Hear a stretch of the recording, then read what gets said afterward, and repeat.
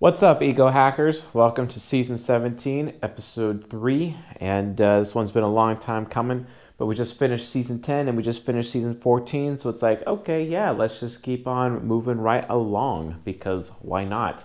We're here, aren't we? And season 17 is the dopest because it's like super mega metaphysical. At least the first half of it is.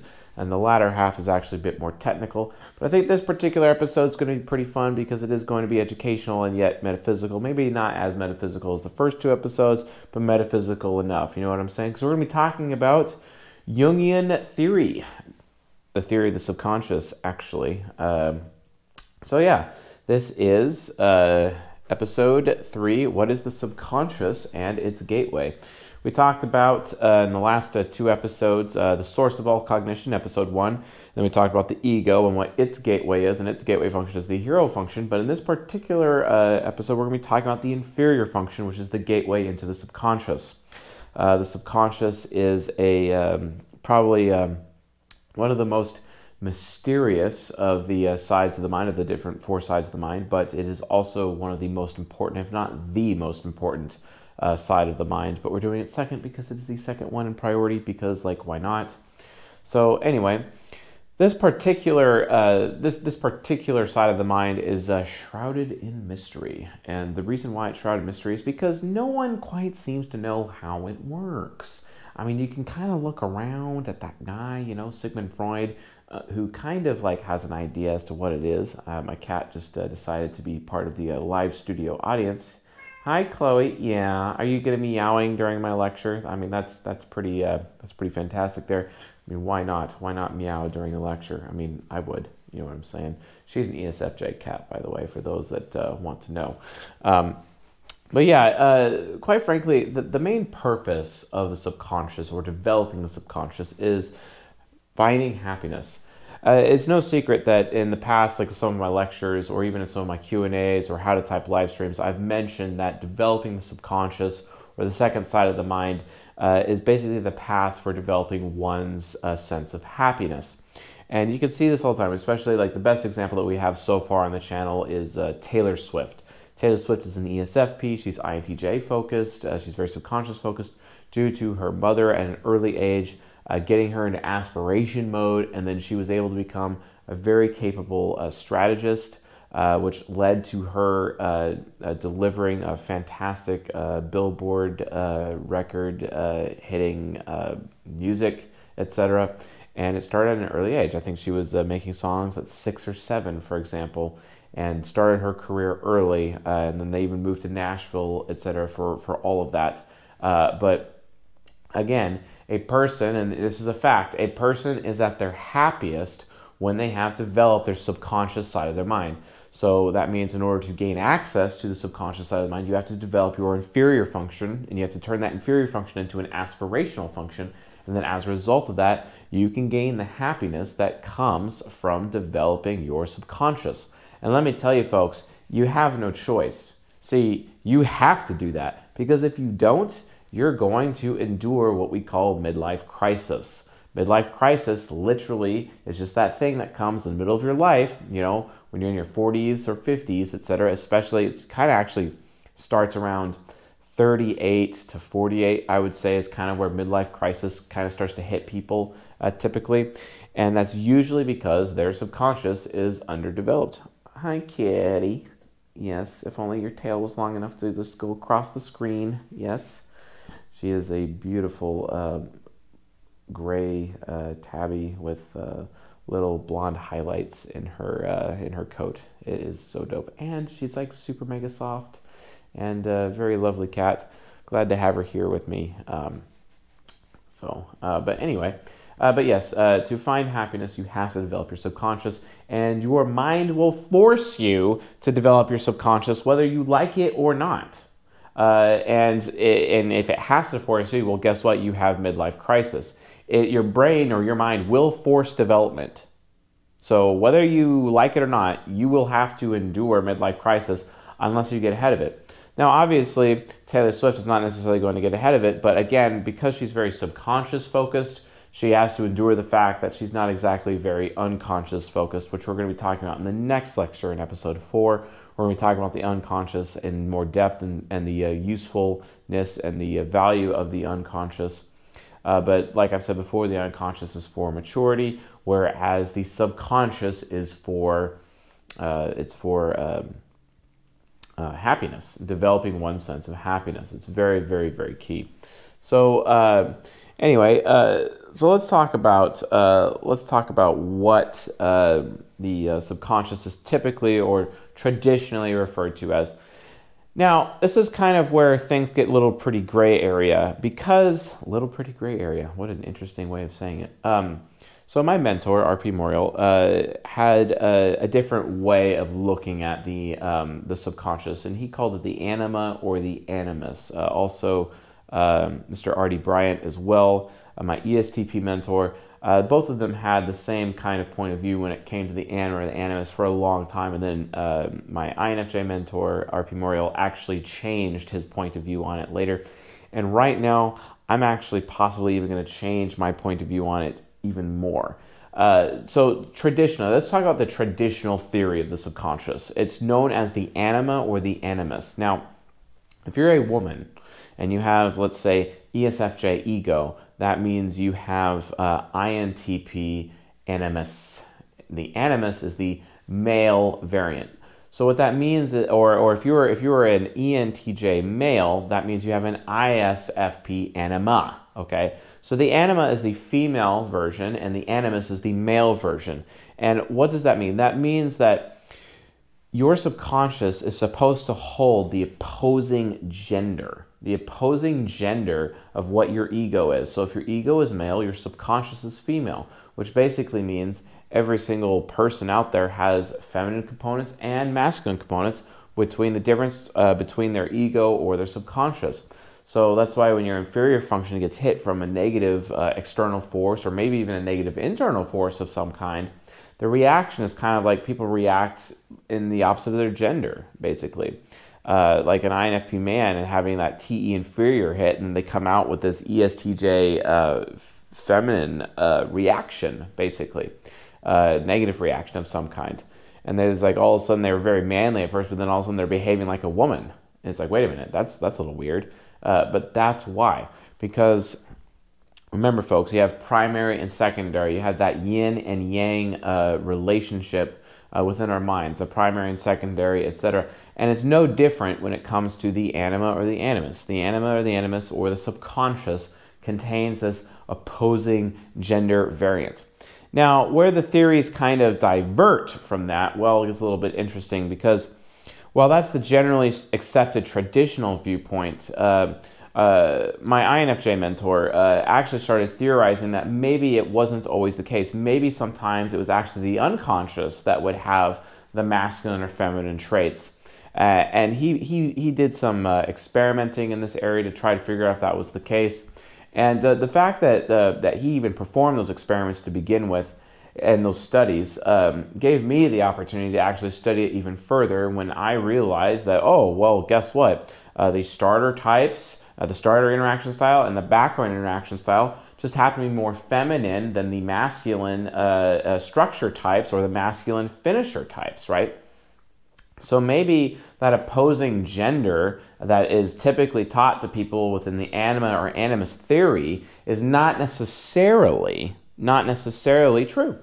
I would offer my theory. And my theory is, basically, as I said, the interaction styles. So like, the masculine or feminine approach within the interaction styles.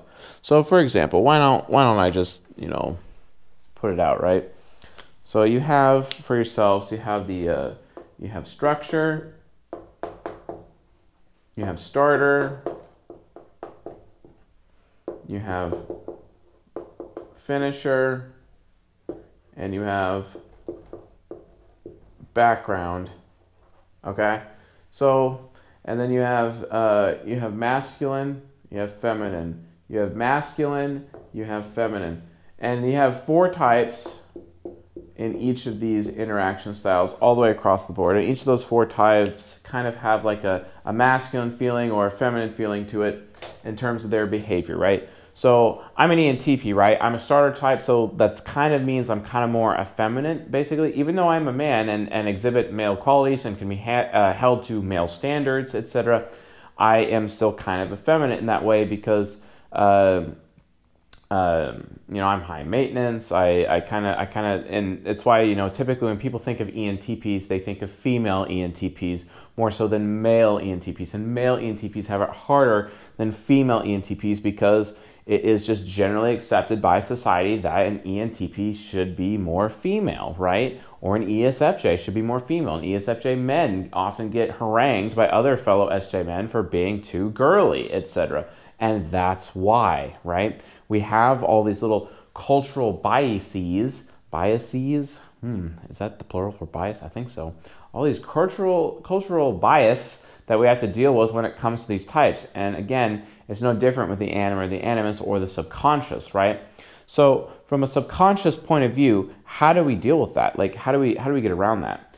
With the competing theories. The competing theory is that, okay, hey, you know, if you're, you know, again, so if you're an ENTJ, that means your ISFP subconscious would be the opposite gender of your ego. Or maybe it's not. Maybe if you're an ENTJ, or maybe if you're an ENTP and ISFJ is also background, you know, they're both female, but then like the unconscious is male, right? So if you think about it, wait a minute, are some types double feminine? Are some types triple feminine? Are some types, you know, or double masculine, etc.? There's a lot of different ways of looking at it. Look at ISTPs, for example, and their unconscious is ESTJ, and then they have ENFJ as their subconscious. Wait a minute, that's like triple masculine. Ooh, you see what I'm saying, folks? There's a completely different way of looking at it, and that's the theory that I maintain. I don't necessarily personally believe in the anima or the animus, although there is something to that theory. So I'm presenting both theories right now, and I think I'm just going to leave it up to the audience to kind of like think about this a little bit. Leave comments in the comments section, and while you're at it, like seriously, subscribe to the channel. If you haven't subscribed to the channel, if you haven't gotten every family member or friend of yours to subscribe to this channel, what are you doing? Like, please support this community. Like, we're on the road to 20,000 subscribers. We're about 1,500 away. So like, let's kick some ass here and definitely get those subscriber count up. You know, we need to get some more. You know what I'm saying? We can't let these other, you know, MBTI YouTubers who don't actually know what they're talking about have more subscriber counts than us. I mean, that would be kind of ridiculous, wouldn't it? Don't you think? Anyway, the point is, these two theories, you know, they're two competing theories. You know, what does the audience think? Do you guys think that the anima and animus theory, and you guys can look it up. It's actually, there's plenty of books on the subject out there about the anima and the animus. Is that theory more correct?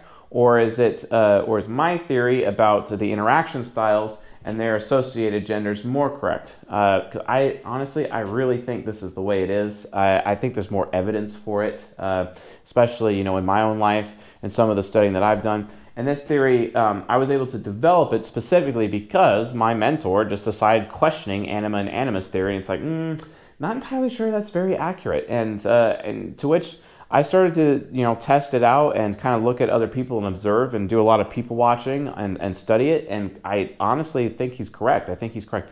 However, he didn't exactly develop a system around it. I mean, because, I mean, he's an INFJ, he's not very systematic. But then I was able to develop this system with the interaction styles to kind of identify, okay, hey, some people are just more masculine and more feminine than others, and that's fine. We should definitely, you know, do our best to respect those people. But it goes even a little bit deeper. So why is it important, you know, when it comes to anima and animus theory? Well, that theory, we're going to go in a little bit deeper because we just compared it to this other theory, and we did pretty deep on this one. To look at it a little bit deeper, you know, from a masculine feminine point of view. The opposing gender.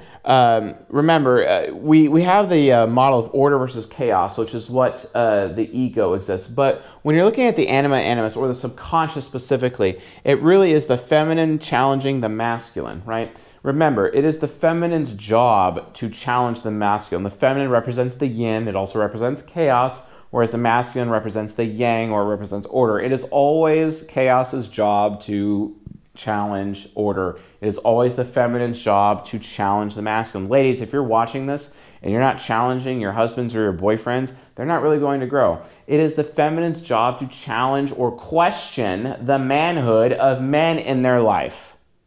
It's very important. You have to do this. It's important for women in our lives as men to be challenged by our women so that we continue to maintain that standard of manhood, because no one else is.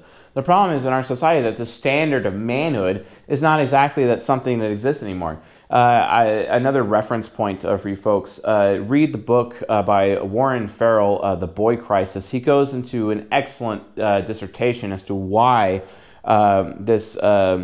why it's so difficult, for boys to actually become man, and why manhood is fading from society. It's because the lack of the rite of passage, the lack of these rituals that all of society respects. That if you pass this test, you are considered a man by the rest of society, and people will respect you as such because you gain that status of manhood, that TE status of manhood, etc. But that doesn't even exist in our society. And because of that, there is no actual standard. This is why I offer a standard of manhood in seasons 4, 6, and 13. Okay, and by the way, if you are a subscriber of this channel and you haven't even bothered looking at the playlists and you haven't even bothered watching seasons 4, 6, and 13, what are you doing? Seriously, stop, literally stop watching this lecture and go watch those real quick. Season 4 is about how do intimate relationships actually work. Or season 6, it's all about how, what are the 4 pillars of self-intimacy so you can help build yourself up to prepare yourself for a relationship. And then there's season 13, which explains in deep the archetypes of the Jungian archetypes of the mature masculine and the mature feminine, all laid out for you. Use that information so that you can come to a better understanding of where you need to be from your, with your manhood or your womanhood, etc., so that you can become more mature, and have healthy relationships with people. That would be nice, don't you think? But again, it's all about the subconscious, within anima and animus theory. It's all about having the opposing gender and really challenging the masculine. Super, super important. And we already talked about the competing theories, male versus female, or genders of each side of the mind. Just remember that in this particular theory here, there are different genders, and someone could be triple masculine, triple feminine, and wait a minute, that goes even deeper. Here's the thing though, I'm actually going to fast forward to this right here. Transgenderism. I haven't really spoken about transgenderism much on the lecture, but transgenderism is a thing. Now, a lot of people think it's this gender is a choice, and guys, because gender is a choice, we have to respect people who think they're a different gender, okay, I understand that, and I get that everyone just wants to have this social free-for-all and, be this insane libertarian left approach, which is the socially pragmatic way of doing things where everyone just can choose their gender or they could choose their sexual orientation, or they can choose these things. Now, granted, some people will be wait a minute, there's no such thing as choosing your sexual orientation. Actually, I disagree. Why? Well, granted, there are some people who have their sexual orientation and that's just who they are, and that's fine. I don't have a problem with those people. But I've also coached so many INFJs out there who have who fail that one masculine-feminine relationship that they had in high school, and then they swear off that, and it's they literally immaturely door slam an entire gender and then decide that they want to be gay because they don't think they're a good enough FI critic for, any woman. And that is a choice of sexual orientation. And I have had to, through coaching so many times, reveal to the INFJs, more so than any other type, because it's them that do this. I haven't really met any other type that does this, and tell them hey, that failed relationship in your past gives you no right to swear off that entire gender and door slam that gender and then start preferring, your current gender. Because it's just easy. It's living life on the easy button. Stop doing that, okay? You're making actual gay people, actual homosexual people look bad. And it's offensive. Stop doing it, please. It's annoying, and it's really annoying to them, okay? The people who are actually homosexual, that would be nice, Stop doing that. You're harming culture. You're harming people by doing that, and then it's and it's funny how the majority of those INFJs I've coached become, furries. Huh. I don't, it's crazy to me. It's just crazy to me. Like, seriously, grow up and stop judging an entire gender based on like that one bad experience, that one bad relationship you had in high school. I'm getting tired of it. In the last year, I have coached 6 different INFJs on just this. Wow.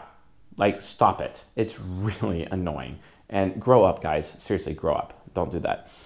But transgenderism begs the question. I mean, okay, yeah. So what is transgenderism? So transgenderism, if we were actually going to go look into it from the science, and this is going to be very polarizing to the audience, and I'm sure a lot of people are like, oh, you're so insensitive, C.S. Johnson. I'm like, how can you like even go there? And it's like, no, it's not about that. Again, folks, I'm not here to make you happy. I'm here to just to tell you the truth, you know.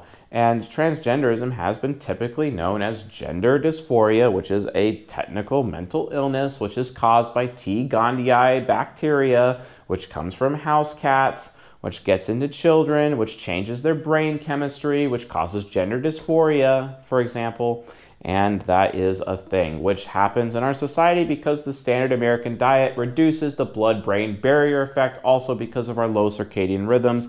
If you don't know about circadian rhythm, look it up. You can learn about it at theenergyblueprint.com. If you want to learn about T. gondii, bacterial infection, getting into the brain, you can find out about that at fixyourgut.com. And you can, you know, gender dysphoria was known as a mental illness in like the early 1900s, for example. Like, this is not a new thing, but apparently we just have to like label transgenderism like a thing. Now, that's not to say that I'm here to disrespect transgendered people. I have a lot of transgendered friends that I hang out with on a regular basis, and I treat them with respect, and I do not make their life harder. I don't label them. I don't tell them they're bad people. I don't even tell them they're mentally ill. It's not about that. I'm trying to get down to the science as to why they're behaving this way. It's not about that. I'm not here to inhibit their lives. If they want to wear their clothes and behave differently, that's their business. Guess what? It's a free country. And guess what? Because it's a free country, I will defend their right to be free, right? It's not about me. It's not about me dictating to them how they live their lives or their belief system, okay? We have this thing called coexisting. Maybe we should do it instead of like being judgmental, because, I mean, you know, who are you to judge your neighbor? I mean, James chapter 4, I believe, or maybe it's chapter 5, and it says, like, you know, there's only one who has the power to save and destroy, but you, who are you to judge your neighbor? Yeah, exactly. I'm not here to judge transgendered people. I'm not here to judge homosexual people. I'm not here to do that. I don't care about that, you know. Y'all are great people. Fine. Be great and have your own culture and do your own thing. I'm not here to tell you how to live your life. I'm not here to make you feel worthless or valueless or devalue you. It's not about that. What I am here to say is that when you consider the subconscious, when you consider the fact that there's a really good chance, or the fact that there's something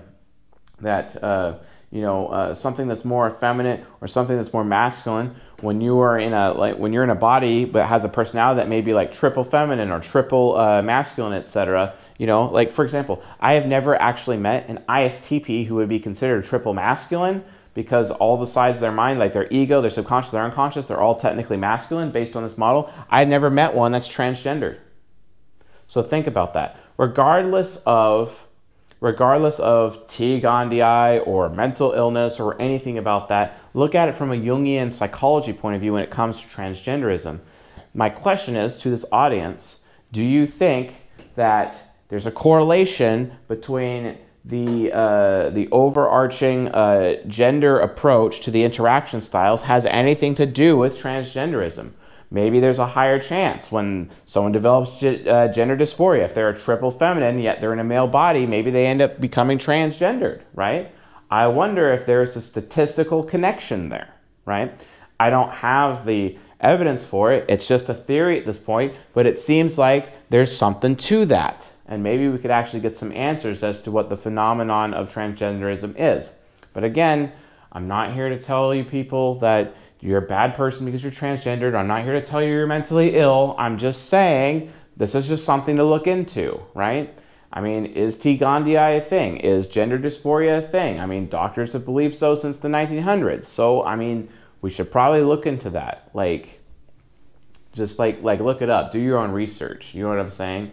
And because like there's so many questions around there, I don't think it's right for us to be like changing, public policy to match certain people's lifestyles. You know what I'm saying? Like it's like you're punishing the entire class for like something one person did wrong, for example. You know what I'm saying? We need to not do that in our society.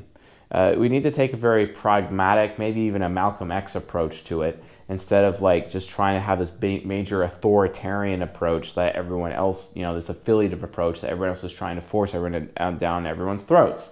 Because like right now you have the Democrats, who are the authoritarian left, who are affiliative, and then you have the Republicans, who are the authoritarian right, who just happen to also be affiliative, but there's like no pragmatic in there, which is the libertarian left and right. Like, what about those people? That would be nice, And yeah, every time I take the test, I end up showing up as a centrist, so who knows how that works.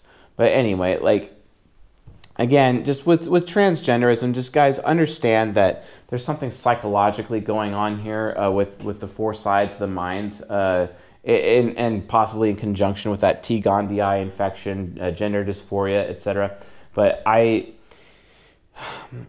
think it begs the question, is there a correlation between the two? Is there a correlation? Like, I would like to know the answer to that question, and I think I would like to challenge the scientific community as well as the medical community to find out, is there really something that could correlate that? Because again, when it comes to four sides of the mind, and each four side of the mind having a kind of gender approach to it, it's important, right? It's important to understand that, and maybe then certain types, we could statistically say they're more likely to become transgendered and less likely to become transgendered than others, right? I would venture to guess that the ISTP is probably the least likely to become transgendered as much as the ESTP is. I think STPs have like the least likelihood. I've never met a transgendered STP before. I haven't, right? So keep that in mind. Like, I've met a lot of transgender people, and I have not met an STP one. I have met a bunch of INFJ ones. Keep that in mind. That's also very interesting. I've coached many. In fact, my very, very, very, very first coaching client ever was a transgendered INFJ, right? And of course, they understand, my position on gender dysphoria and T. gondii and whatnot, and also the four sides of the mind in conjunction, the interaction styles, etc. So it's just very interesting. But does that stop them from living their life the way that they want to live it? No. Are they free to do so? Yes. So am I going to disrespect them for it? No, I'm not going to. So many other people do, and I mean, that's what happens. I guess that it comes to the territory when they make that choice. So, I mean, it is what it is, right? So, happiness versus maturity. See, that's the thing when it comes to subconscious that we need to be aware of. While the subconscious, as we move away from the gender topic, the subconscious itself,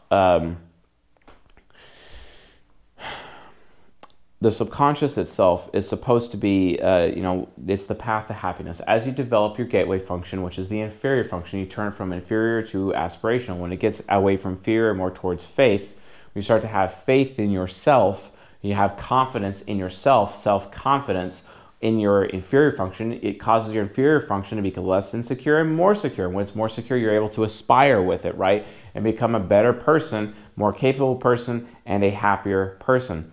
And that's what happens. But remember, the third gateway function is your nemesis function, and that is the pathway for developing maturity.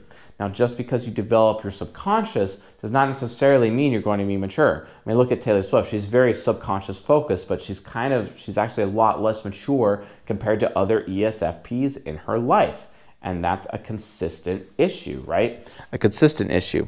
Definitely not something to do. And if you want to even look at it this way, you can look at the subconscious more linked to the tree of life, according to like the Bible, and then you could have the, you could also have the unconscious actually attached to the tree of knowledge, right? Because of the maturity, and potentially a tree of knowledge leading to wisdom, for example. Okay, like I am triggering so many people right now by like talking about gender and tree of life and tree of knowledge. I get it, folks. I already know that I'm going to be getting a phone call about this from someone, and then he's going to call me and be like, "You're damn right, I'm calling you about this. This is crap, Chase. How dare you say this on your YouTube channel? What are you even doing?" You know what I'm saying? I mean, I get it. But like the point is, you have to realize is that once you become aspirational, you really are on that path to happiness, and eventually you are on your path to the tree of life. What is the tree of life? The tree of life is that tree that grants immortality to mankind, and it was supposed to be in the Garden of Eden. The problem is that after eating the tree of knowledge, eating the fruit of the tree of knowledge, mankind was kicked out of the Garden of Eden, and then the flaming sword of truth guarded the entrance to the Garden of Eden such that mankind could never enter into the Garden of Eden in order to actually gain access to the tree of life and then gain immortality. So that sucks. That sucks that happened, but it was necessary for that to happen. Why is that? Because when you know the truth, you're no longer ignorant. And this comes into like the ignorance is bliss argument, right? Ignorance is bliss, right? But then again, someone can argue that ignorance is actually hell, right? And that's what the occultists would very much espouse. Not entirely sure if Christians or Muslims would argue ignorance is bliss. But yes, I maintain that ignorance is definitely hell because here's the thing. If you're actually wise, you can have anything you want in this life. Focus on wisdom, not focus on attaining. Like, here's the thing. If I had the choice between wisdom or billions of dollars, I'd take the wisdom every time. Every single time. Because if I have wisdom, I can have anything I want in this world, and that is much more important to me.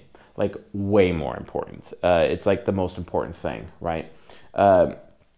I mean, there's obviously love and whatnot, but again, how can you love someone if you can't like understand them, and you kind of can't reach understanding unless you have wisdom, right? So maybe you should have wisdom first. You see what I'm saying? It's a requirement, it's a prerequisite. But from an ignorance is bliss point, that's kind of how the subconscious behaves, because Jesus said, if you're going to enter in the kingdom of heaven, you have to come as a child, right? And it's kind of interesting how the divine child, which is the third function, combines with the inferior function when it's aspiring to help develop the inverse of the ego, and then it becomes the subconscious. So here comes what we call inverse theory. Look up inverse theory. Inverse theory is about how you have the four cognitive functions of the ego and they flip upside down, and then they become the subconscious. And by flipping upside down, they have inversed, and they could do it in a positive way, an inferior way, an insecure way, and that's a negative way, or the positive way, which is the aspirational, secure way of doing it, right? And if you read that book, Attached, where it talks about attachment styles, healthy and unhealthy attachment styles, I think the attachment styles have a lot to do with a person's subconscious development based on the inferior function, whether or not it's actually being inferior or if it's being more aspirational, depending on how well developed they are, right?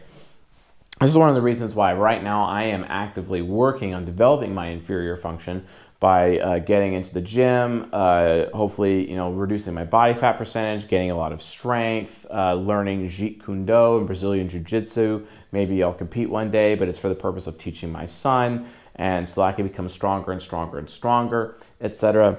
Those things, mean a lot to me. And that's because I'm developing self-discipline, and then as a result, developing my inferior function and turning it into an aspirational function so I can use the ISFJ side of my mind on a consistent basis. My ISFJ side is a background type, so it is actually more feminine, so that my ISFJ side of my mind is kind of like a woman, etc. Even though my ego is kind of like that as well, even though I am a man. And so it's very interesting how things are in balance like that, yin and yang equilibrium amongst the functions of the mind. In the same way, like atoms and electrons and protons are all in equilibrium with each other with primary and secondary charges all the way across the board.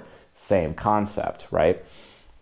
So again, ignorance is bliss versus ignorance is hell, because if you are, when you are aspiring, you're kind of also being ignorant, because you are taking that ignorance is bliss because you are taking that leap of faith, right? I have to take a leap of faith that if I'm going to behave the opposite of who I am, then I'm going to become a better version of myself. And that's the point of the subconscious, folks. You are trying to become a better version of yourself. What's not written on the board is that, like fathers, for example, they all do this every single time. Fathers are always trying to live vicariously through their children, and they do it through their, you guessed it, subconscious. Their subconscious is everything that they do. So people live vicariously through their children with their subconscious. My father did this to me when I was little. He wanted me to, be a craftsman. His ISTP subconscious, because he's an ENFJ, he wanted me to work on cars with him. He wanted me to become a grease monkey, etc. He would have loved to have a son that, was more like his subconscious, etc. And he would do things in that regard on a regular basis. And at times I felt like I was being unfairly judged for not being more like his subconscious while growing up. But that comes with the territory.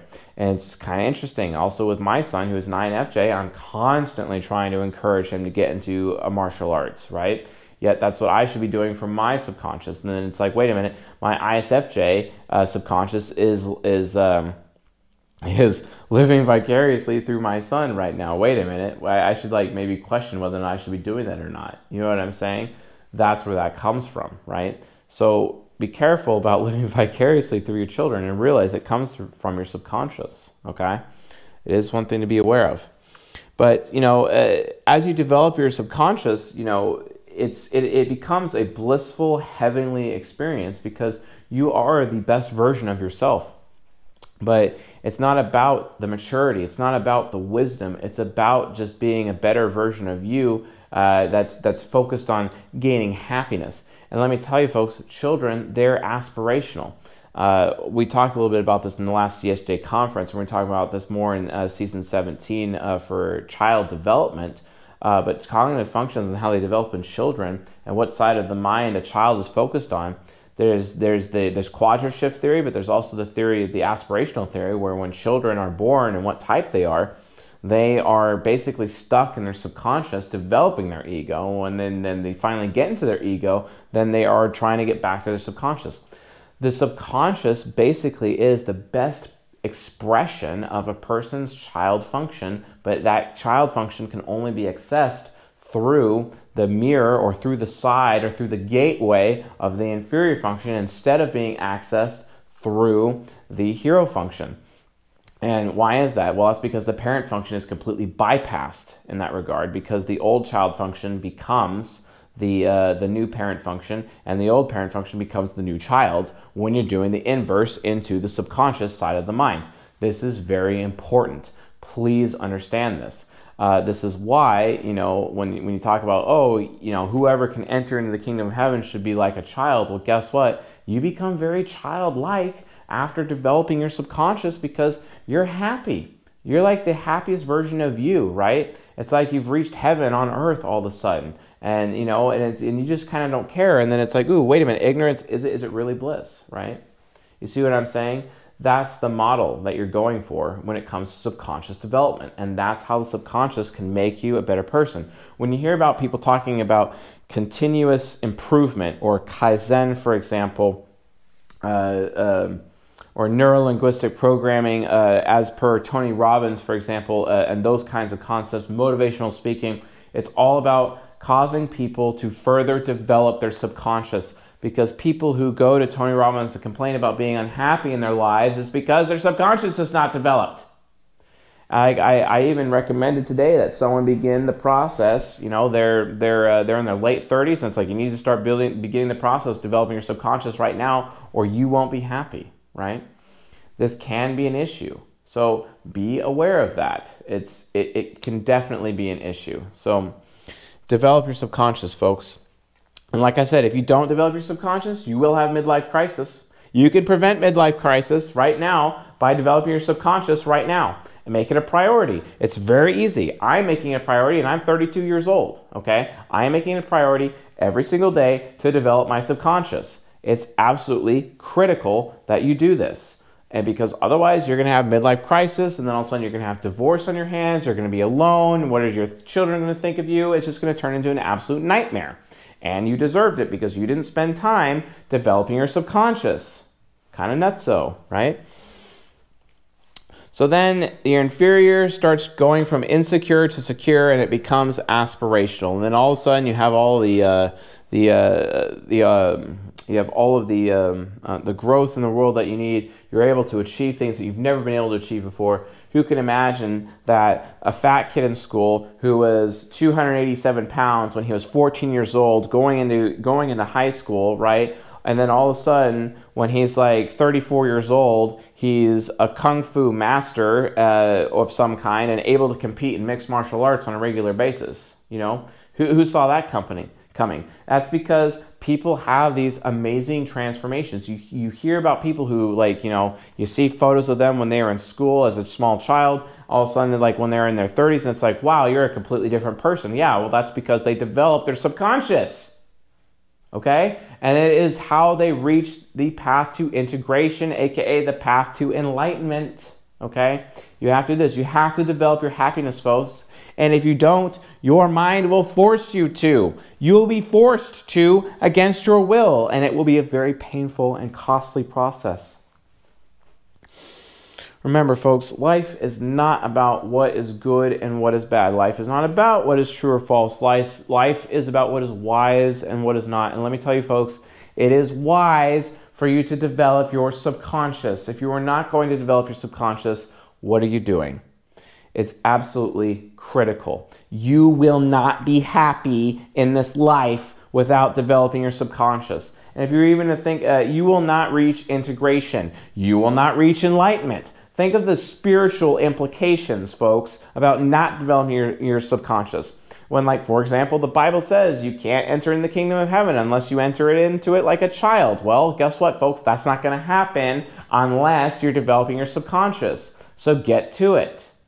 Start developing your subconscious. Humble yourself. See, that's the thing, folks. A lot of people don't realize. How do you actually develop your inferior function into an aspirational function? First step is you have to be willing to admit that you're not all that in a bag of chips. You have to be willing to humble yourself. Are you going to humble yourself? Are you? Maybe you should. Maybe you should humble yourself. Maybe you should. Just like women, for example, have to have humility in order to have beauty. Humility is a prerequisite to beauty, right? The subconscious, according to animus theory, is the opposing gender, right? If you're a man and you have a female subconscious, well, guess what? Maybe you should humble yourself. But that's not the point. Everyone with an inferior function has to humble themselves because they have to realize that they're inferior in certain areas of their life. And in order to get over those inferiorities, they need to make it into superiorities through practice, through mastery, right? Read Robert Greene's book, Mastery, by the way. Oh, and while you're at it, read Robert Greene's book, The 50th Law. Those two books specifically talk about how to develop the inferior function and change it into an aspirational function. It's all there in those two books. Let me tell you, folks, you want to be on the fast track of developing your subconscious and developing your inferior function, you read those two books immediately. I guarantee you, it'll be the most important books you've ever read in your life. You want to be on the path to integration? You want to be on the path to enlightenment? You probably should read those. It would make sense, okay? Not that hard. Just understand that. So remember, gain wisdom, right? Now, how do you gain wisdom? Well, obviously you need to be integrated. Obviously you need to gain happiness within your subconscious. And then obviously you need to gain maturity through your unconscious. But remember, folks, it's not, some people are very subconscious focused. Other people are very unconscious focused. This can cause a problem. It can cause a man or a woman to be out of balance. That's the issue. In order to reach integration, in order to reach enlightenment, in order for your mind to be healthy enough to actually just start integrating your superego and developing your superego, you know, the fourth side of your mind, you have to achieve these things ahead of time. And in order to achieve these things ahead of time, you need to humble yourself, recognize that you're not all that in a bag of chips, and recognize that there are things that you need to work on and you need to own up to it, even publicly. Take responsibility for your actions. Take responsibility for you. And you do realize that if you do not spend time developing your subconscious, much less any side of your mind for that matter, and you have children and you're a parent, you are harming your children because you are being a bad example to your children. Stop doing it. Start taking charge. You need to go to the gym? You probably should. If you want to know how to go to the gym properly, go to eat2perform.com. Have them manage your food. And then go to Grego Gallagher's Kino Body System. If you're a man, get Kino Warrior. If you're a woman, get the Kino System for women, etc. And do it. They work, okay? Grego Gallagher, he's a great dude. He's an ESTP. Dope dude. Really, really got that INFJ subconscious working out for him. So figure that out, folks. Make it happen. You want to be happy, become the best version of yourself. You have to develop your subconscious to do it. Because, folks, if you want life and life more abundant, you know, that thing that Jesus said, you know, well, you kind of have to be willing to humble yourself and become like a child. And the only way that's going to happen is through subconscious development. Turn your inferior function, turn your insecurities, turn your fears into faith, into confidence, into security, and use those things to succeed. Because without them, well, you're not going to get anywhere in this life. You can't become integrated and you can't be enlightened. So instead, take responsibility, maintain these things, seek them out, make them happen. Because if you don't, midlife crisis is coming and it will swallow you alive. And guess what? It will take down every other person who is closely connected to you with it. You have a chance to prevent it now. And if you're dealing with midlife crisis right now, well, I just gave you the books to read, The 50th Law and Mastery, to get you started. I just gave you a gym plan and a food plan to get you started. Start optimizing your circadian rhythm. Really focus on your health. I mean, if you're eating the standard American diet or the Western diet, God help you. You know, read In Defense of Food by Michael Pollan, or Deep Nutrition by Dr. Catherine Shanahan, and really understand the genetic consequences that you're passing on to your children, and that your children are passing on because of your irresponsibility. Make yourself better. Humble yourselves. Humble yourselves. I cannot stress it enough. Everyone has to humble themselves because no one is perfect, because we are all incomplete. We have the advantage of enjoying life a lot more because of how incomplete we are, but we have all these obstacles and challenges to overcome because of how incomplete we are. But luckily, we have a path forward. To reach integration, to reach enlightenment, you have to develop your subconscious, but at least the reward is you will be happy afterwards. You want happiness, folks? This is how you do it. Develop your inferior function, use that gateway into your subconscious, develop your subconscious, become the best you that there ever was for the sake of yourself and your children and your future. If you found this lecture useful, helpful, educational, enlightening, please subscribe to the channel here on YouTube. Leave a comment while you're at it, and a like, and also like the bell for additional videos. If you'd like to gain access to our private lectures, we have one completed season right now in our Patreon Gold tier, patreon.com/csjoseph. Sign up for Gold tier. You can have access to our first romantic compatibility lecture series. We have 8 episodes up there right now. I think it's probably around 10 hours of content right there. It's pretty fantastic to understand the romantic relationships of all of the types. If you would like to join our meetup group, go to csjoseph.life/social, click meetup, and you can get involved with our meetup group. If you would like to get involved with our Q&A sessions or just join the community, go to the csjoseph.life/social and then go to our Discord server, sign up, put your questions in the Q&A, and then we will be live streaming on, I believe, this Thursday, for another Q&A session with everyone. So it'd be fantastic to see everyone there, and thank you for joining our community. It's been fantastic. So yeah, with all that being said, folks, I'll see you guys later tonight. Good night.